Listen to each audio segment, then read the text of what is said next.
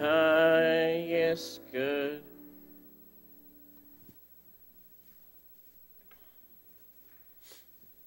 God's grace, mercy, and peace be to you from our Lord and Savior, Jesus Christ. May his love be upon your heart now and forevermore. Amen. The Empire State Building is a beautiful building. At night, it lights up all of New York, quite literally. It is one of the brightest things to see in New York City on any given night. Well, this past Wednesday, the Empire State Building was darkened as a symbolic act to grieve the victims of the Florida shooting. Of course, they had an agenda to motivate people to ban guns, but nonetheless, their act was kind of fitting, for it was a dark day a week ago when Nicholas Cruz shot 17 people, including 14 kids, at the Marjory Stoneman Douglas High School in Parkland, Florida. And since that dark day, people have been screaming in their heads. Things like, we need a change, and let's end the darkness. And some have argued, well, we need a change, and so ban the guns. That will end the darkness. While others have screamed, we need a change, don't let the guns be banned, because guns don't kill people, people kill people. Let's just take common sense steps to prevent future incidents. And while these two sides don't agree on how to end the darkness, they both agree that something should be done to end the darkness, that we need a change. Well, keep that example in your mind as we see a need for a change at the end of darkness in the book of Ezekiel. In Ezekiel chapter 9, God summons 6 angels to execute judgment against the darkness, that is, against the wicked people in the land of Jerusalem. But before they were to make war against the wicked, they were to mark the righteous ones on the forehead so that those righteous ones would be spared. Now, in the chapter before, Ezekiel had been shown some of the dark deeds of the wicked people in Jerusalem, that they were bowing down to their pagan gods, even praying to the sun god, that they were killing innocent people for their gain, that they would get rich off of them, and that they were abusing the poor. And so is dark in Jerusalem.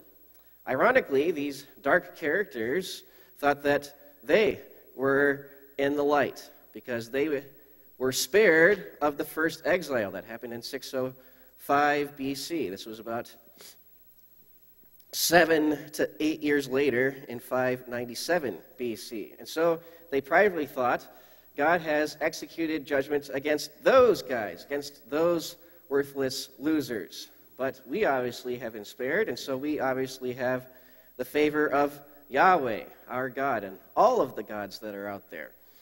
And we are in the light, they are obviously in the darkness. Well, this is why God was bringing a dark day to them, bringing his judgment against them, to judge them, to put many of them to death. Now Ezekiel saw the judgment that God was about to give against them, and Ezekiel had compassion in his heart. And on 2 different occasions he said, "Alas, Lord Yahweh, are you going to destroy the whole remnant of Israel?" To which Yahweh offered the hope that he was spiritually among the remnants already, especially in Babylon. And he was a sanctuary for them there just by having his presence there. And that there was hope for the future, because he would gather his people from the nations where he scattered them and bring them back to Israel. And it would be totally renewed. The darkness would be out of God's temple, and that was important. Yahweh said, "I will give them one heart and put a new spirit within them, and I will take the heart of stone out of their flesh and give them a heart of flesh. Then they will be careful to keep my laws. They will be my people, and I will be their God. That's chapter 11. Actually reappears later in chapter 38. So how do we get a change in people's hearts? How is the darkness finally eliminated? Well, before we get to even answer that question, we have to ask a more basic question, and that is, how does one even recognize the darkness? How do you recognize the darkness? Because you see, one of our big problems as sinful creatures is that we don't even recognize the darkness. We don't acknowledge the darkness. We avoid the darkness, or we see the darkness and think it's just fine, it's great, and we'll just live there.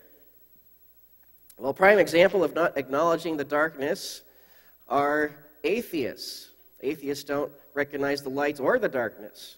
And for them, what would be moving more toward the light, or what they call progress, is man's willpower. They often disguise that in the word evolution, but that's what they kind of mean, man's willpower. Man's willpower to make smart decisions. Man's willpower to control the rules and keep people safe. Man's willpower and intellect to make inventions and offer solutions. And in theory, true earthly peace is achievable in the eyes of many atheists in the Darwinian right. A world without violence or hunger is achievable in their eyes. A world where we could live a lot longer, perhaps one day even forever, is achievable in their eyes, as if we could achieve heaven by itself in this life, which of course we can't. But to many atheists, it just takes enough study, enough science, enough know-how, and ingenuity to get it all done. And as for darkness, darkness to an atheist is just anything that is painted negative, anything that is painful, anything that causes somebody some discomfort. Death? Yeah, definitely, sure, because nobody likes death, but darkness to an atheist is actually kind of vague. It is ambiguous, though scientifically they think it's verifiable, but it's vague. It is ambiguous how some people in the world can go crazy or even overly angry. Darkness is general. Well, in America, most Americans are still largely Christian. 70% still identify as Christian in some way. Only 3% identify as atheist. Only 4% identify as agnostic. But somehow, those atheistic ideas have seeped right into many people's thoughts, that mankind has the power and the know-how to progress the world into some great utopia, all by themselves. That the darkness out there is bad and painful, but it's kind of vague also, and they've got the power over it. It's more important that they have the power over it, and let's focus on man-made solutions. And that puts many of us in danger, in a greater danger of going down a more treacherous road, a road called nihilism. And what is nihilism? Nihilism is the basic belief that there is no meaning to life at all, no real principle to live by. We're just making it up as we go. And while many profess to believe in God, many are living more by atheistic and nihilistic ideals.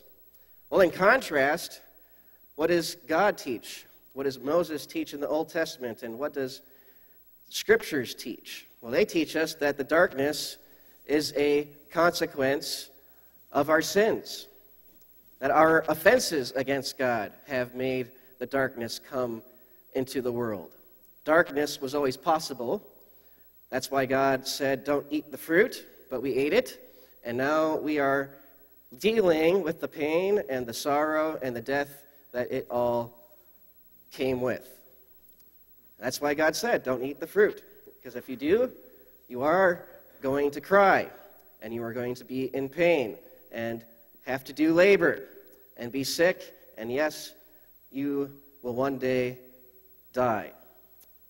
The earth is under a curse because of us, and we have to accept these terms because we are responsible for them. Accept the reality because that's how it is now. Do you realize that we are the only religion that teaches this? We're the only religion that actually believes this. Buddhists and Hindus believe we are just disillusioned, that we are just misdirected, and we are trying to escape this reality. And both Islam and Judaism largely believe that we are born into this world pure. It's just when you grow up, that's when you start to sin. But we, as Christians, we believe we are born into a corrupted world. When a child is born, we say, yeah, wow, that is great, that is beautiful. But we also know that it is fraught with a lot of problems, especially with the problem of original sin and rebellion and death. You see, we need to acknowledge and accept the tragedy of sin and all of its consequences. And we need to teach that to our children at a very young age because it is fundamental to who we are now. This is so important, it might be only second to the teaching of Jesus Christ himself, our Savior.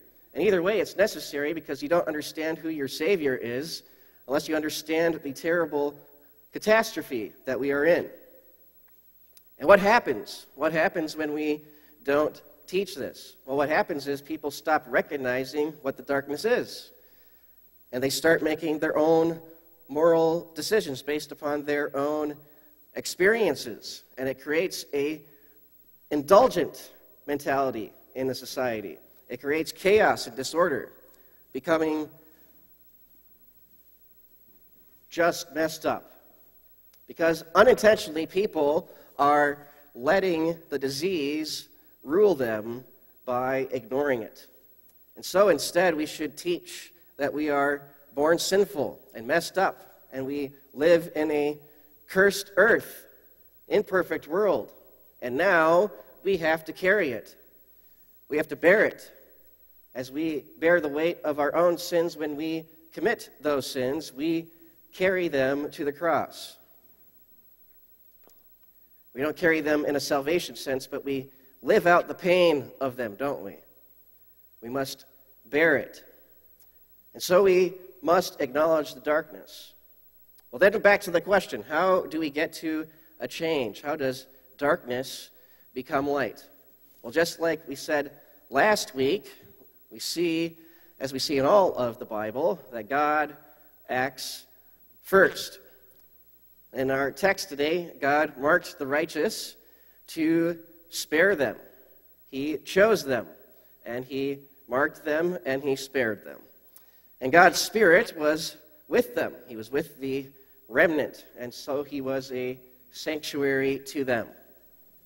And God made a promise, and he made a plan to correct the larger problem that we ourselves made. He is correcting the problem that's not even his fault. And in Ezekiel chapter 11, God speaks of that as changing people's hearts, removing their cold stone hearts and replacing them with warm, well-functioning hearts of flesh. Well, how does that work? Well, we know the Holy Spirit. The Holy Spirit works on us. That is why we are baptized in water and fire in baptism, for he calls, gathers, strengthens, enlightens us through word and sacrament. The Holy Spirit convicts us of our sins and makes us new people. The Holy Spirit helps us to believe. It creates faith, and he helps us to understand God's words. And this is all worked through Jesus. All worked through Jesus. As Paul says in 2 Corinthians 5:17, if anyone is in Christ, the new creation has come, the old has gone, the new is here. Because just as Jesus died but was made alive, so too, even though we are dead, now we are made alive. Even though we are under a curse, Jesus lifted that curse by becoming the curse for us. Even though we were born sinful and are sinful, and so do deserve God's wrath, we are spared because of Jesus' sacrifice. We are forgiven. Jesus took God's wrath. He bared it on himself, and he gave us his own righteousness in its place. And so we are reborn in Jesus. Well, that's how it works. How long does it take? Well, first, how long do we expect it to take? Well, quite often we want it to be instant because we have instant food and we can just pop food in the microwave, or we can just find answers on the internet, but it doesn't quite often work that way, does it? Well, there are a few angles to look at this. First, Jesus is the light. He's the light of the world. He has pierced the darkness, and it took him just over 4,000 years to appear in the flesh without his glory. And it's just been over 6,000 years since the fall of Adam and Eve, since that problem of darkness. So this plan has taken a long time in the big picture. But then personally, some things do take less time, like conversion. Saul, he persecuted Christians, but in one day, he became a believer. But thereafter, he had a whole lifetime of growth and spiritual growth. In one day, the woman at the well was so inspired by Jesus that she told all of her friends. But I'm sure thereafter, it was a lifetime of practice and patience. Well, in our Old Testament text for the Israelites, in Ezekiel, it was about 3.5 generations. That is 70 years. In 586 BC, God totally wiped out Jerusalem, destroyed the temple and most of the people that were there. But by 536 BC, 50 years later, people began to return to Jerusalem and they began to rebuild the temple. And then finally, in 516 BC, the temple was totally rebuilt and the people's hearts were finally ready. For they were humbled in those 3.5 generations, and they learned to rely on their God. And it would be a prime time to read and hear God's word more fervently. So how long does a change like that happen? Well, with concern to God's presence in your life, instantaneously. God is always there with you. But with concern to the progress of your well-being and the full defeat of darkness, who knows? In God's good time, whenever that is. But God is there. God is there to carry us from step to step, even though we are still bearing the consequences of original sin and our actual sins. That is carrying them straight to the cross. It takes some time. Well, how can we apply this to our personal lives? Well, let's go back to our original illustration. The New York City darkened the Empire State Building in commemoration for those dead victims in Florida. Well, you and I are kind of like a dark building without Jesus, because we've messed up in our relationships, and we have made some bad decisions, and we have bad attitudes, and we get angry, and we get depressed, and we form bad habits, and we lose sight of who God is in our lives.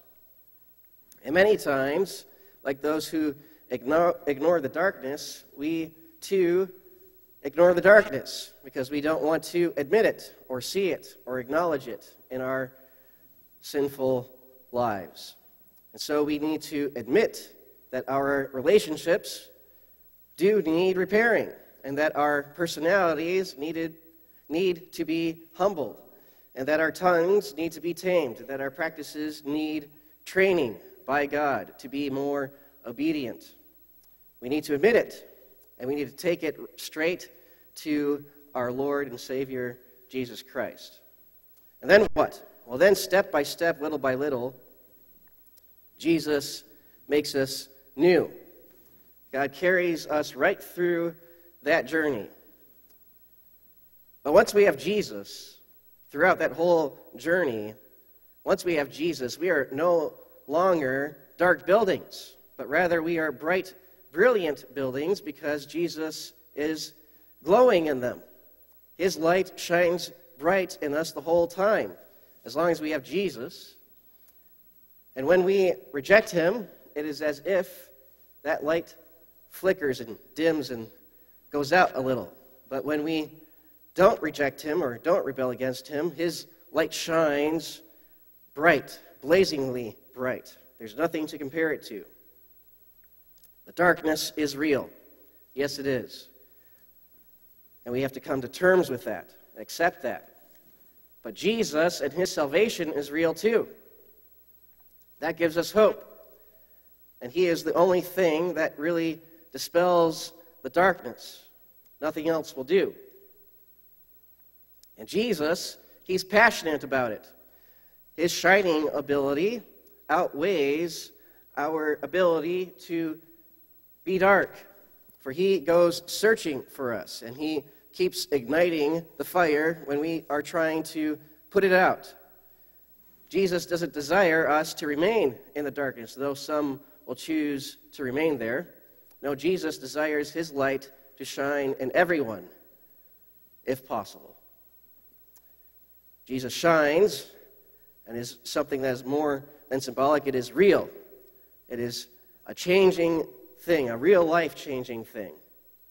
Let us let that light shine in our lives. Amen. And may the peace of God, which surpasses all human understanding, keep and guard us in Christ Jesus. Amen.